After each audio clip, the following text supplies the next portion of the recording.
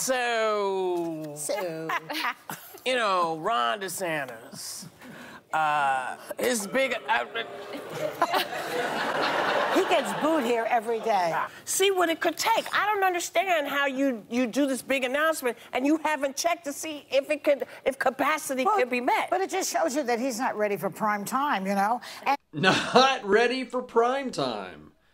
Okay, but Joe Biden, who you adore, literally hid in his basement the entire election. And he refuses to answer questions from reporters, but oddly, you don't have any criticisms about him not being ready for prime time. Or any time, really.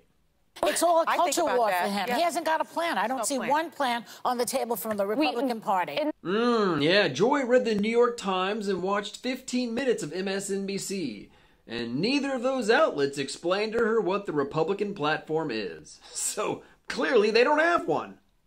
I think his problem is he's too online. He thinks right-wing Twitter is real life, and wake up, folks, it's not. 20% of America. That's not real life. What people are talking about is pocketbook issues. It's inflation, being able to pay their bills, sending their kids to college. There was not really any of that. More importantly, he didn't talk about pocketbook issues. This guy's a joke. I mean, seriously, not one word about inflation or the economy? Huh, what an idiot.